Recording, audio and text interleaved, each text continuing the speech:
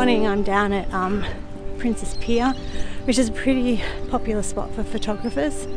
Lots of people come down here. It's really popular in the afternoons for sunset. We're here for sunrise, but there are so many clouds. I don't think we're going to get anything. Okay, so I'm just going to take a look.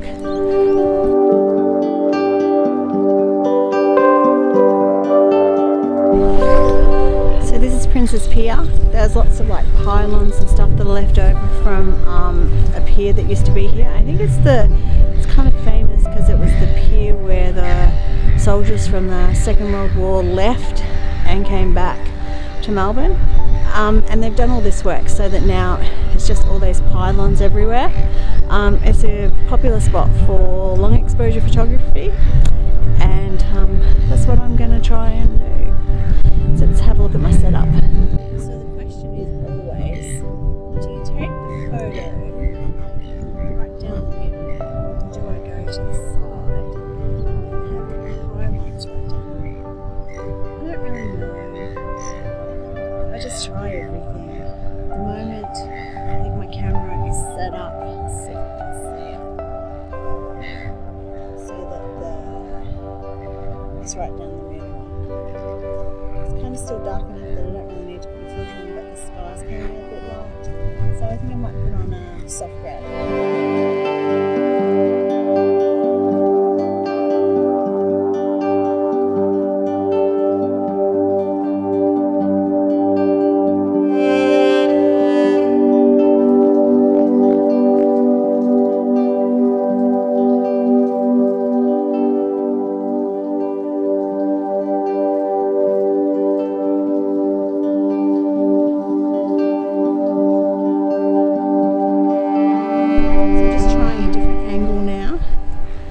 I've got my soft grad on to try and stop the sky from blowing out. It's giving me, I'm getting like 2-second exposure, so I might have to put a filter in yet. Let's just see what happens.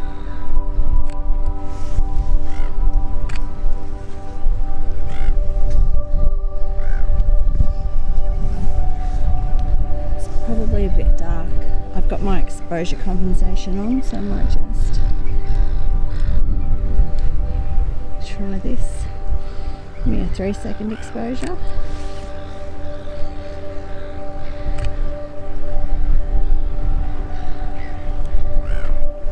Let's see what that image looks like. Yeah, not too bad. So I've got the stick stop in. So we're just going to see what happens. I've got it set for a 2-minute exposure. It might be a bit too long, but we'll just see if it works.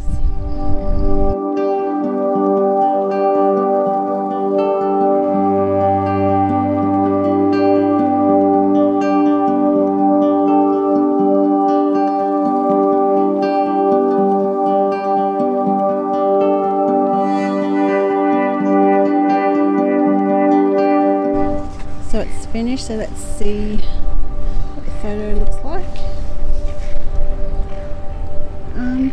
Doesn't look too bad, doesn't look like I've got the horizon line correct, straight, I never do. Not something I'm that bothered about.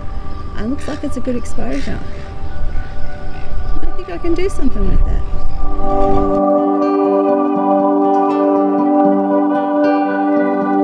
This is kind of one of those shots that we all try and get when we come here too, of these bars going down. Try and get them as symmetrical as possible. I've never managed it. I'm sure others have. Maybe I just don't have the eye. I don't know. Anyway, I'm doing a 2-minute exposure to see whether or not I can get it.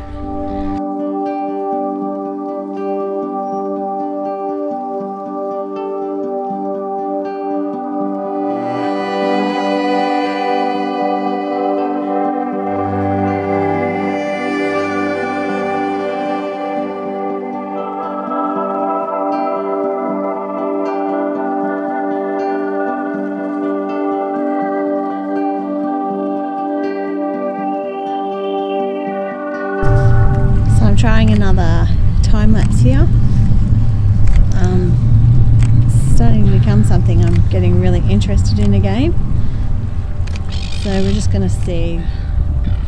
So you can see that the sky is quite nice. It's quite interesting clouds this morning.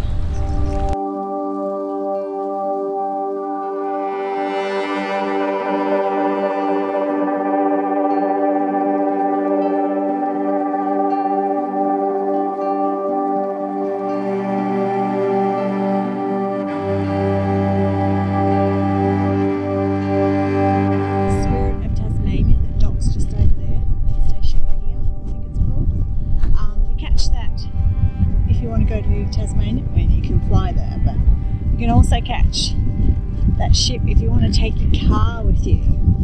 I've done it a couple of times now with my friend Sandra and once with my mum. It's quite good. You travel overnight, so you just sleep on your way there. Pretty good.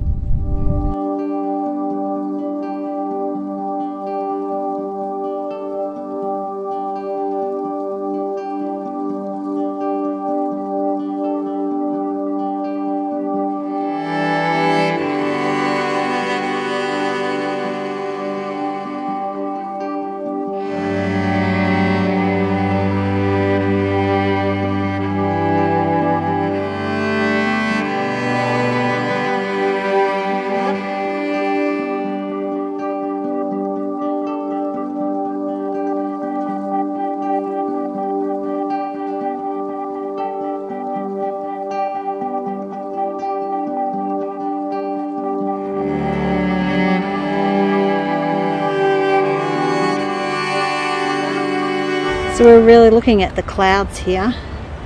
They are so beautiful. I mean, it's so easy to always put on the filters so that you kind of get the movement of the clouds, but sometimes the clouds are just so nice. You just want to celebrate them as they are. These are stunning. I've been taking just so many photos just handheld and just clicking away.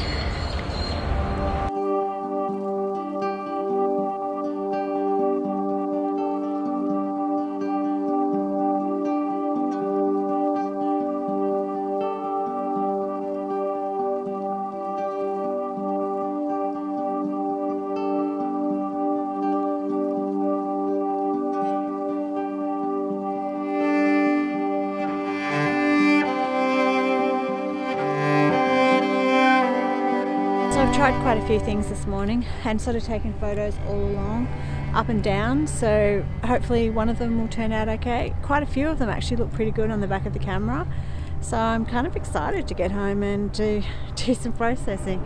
It's not something I've been that excited about to do too much, but this is good. It's nice to be getting back into taking photos.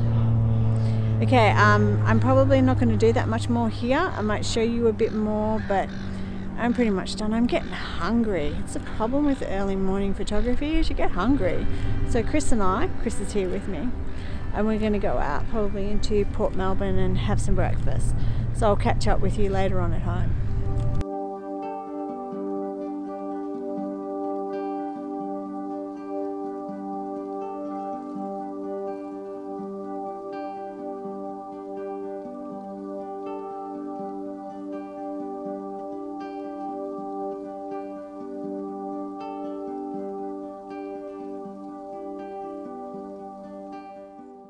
So I'm back home now, and I thought we might have a look at all the photos I took. I'm just going to do this so over here, hopefully you can see, if you're interested, you can see the metadata. So let's have a look at these photos. Obviously this first one is no good because it's completely out of focus. So why isn't this going along? Okay, so here's just one of the camera. I'm not even sure that is in focus. It's not. Probably because it was a really low shutter speed. So obviously a lot of these photos will have to be deleted. So this is just one of Princes Pier. Not sure which camera I was using the S10 for this first lot. Excuse me. So you can see the sky is pretty much blown out. I guess it's kind of one of the problems with this kind of photos. It's It's an okay photo, maybe. There's just another one I took of the camera setup. I didn't take a lot of photos with this camera. I tend to use this camera more for filming. So this is just more a study of where I want. So you can see my really bad horizon line. I never get a straight horizon line. This were just some. So once I'd sort of finished taking all my long exposures, which I took with a different camera, and thereafter these photos, you'll get to see them. But there are some interesting things around there to take photos of. So this is looking more towards, I think it's Station Pier. This is the building that is on the pier. You sort of walk past this to get to all the other bits that are at Princes Pier. I'll probably delete this photo because I don't really like this bird here. This photo is probably better. I mean, the bird's still there, but it's not completely blurred out. This is kind of the back of the building. So this was taken as I was leaving Princes Pier. And as I said previously, the clouds that day were quite amazing. Chris really liked this circle of light that was kind of happening. It was one of the problems with taking photos like this is you can end up with quite blown out parts of the sky where you just can't do anything. You just end up with this white bit. I usually try and get rid of that if I can. So this is just more sort of trying different things, zooming in, zooming out. I have actually ended up with the thing here, I don't know what this thing's called, bar that leads to a ladder so you can go down the side of the pier. And more of this. And you can't have too many photos of the same thing. Sometimes it's quite good just to take a look, just see what works, what doesn't work. You know, slight changes in composition. It's that building again. More of those clouds. Those clouds were so good.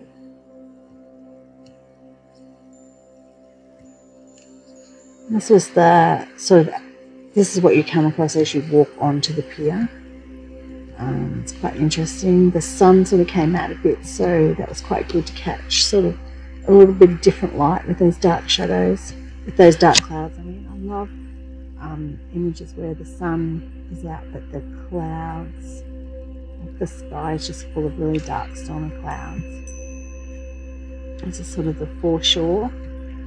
I was taking photos of those from further back. That's it from a distance. And this doesn't work the same way. Anyway. So that's it closer. I think I was going to process this photo. I'd probably get rid of this woman. I have processed some of these and you have already seen a lot of them. So this is the start of the long exposures. The sky is too white in this. So I think you can sort of see that. I think I've put on my soft grad at this stage. It's a 3-stop soft grad, 0.9. Same thing with these.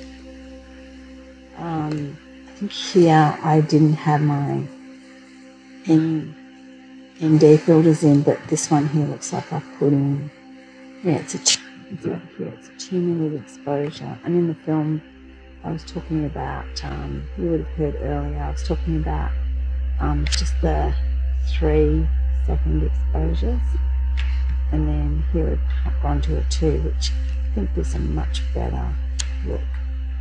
Again, I've got a crooked horizon line. Thank goodness in Photoshop and Lightroom it's really easy to fix that. You can tell it must be a really common problem. So this is one of the photos that I took and I did process for you, so you would have seen. So this is the original image as it came straight out of the camera. I actually really like this image. This one not so much. We'll probably delete that one. This was a little bit closer up. Not so sure about this one. I haven't processed it.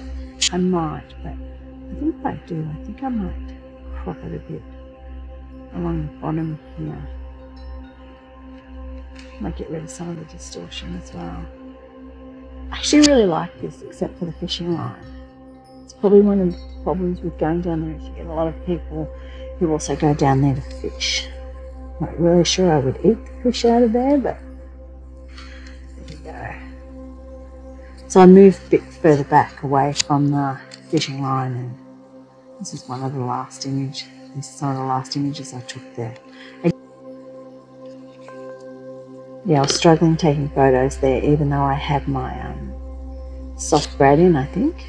Or had I taken it out? I can't remember. It was a few days ago now. So it was really just about timing, trying to get, so this was 2 minutes. So 2 minutes was too long. A minute was still a bit long. No, it wasn't a minute. It was just over 90 seconds. And then 60 seconds was getting better. So whereas this was 60 seconds too, and it was too long. And this was 41 seconds.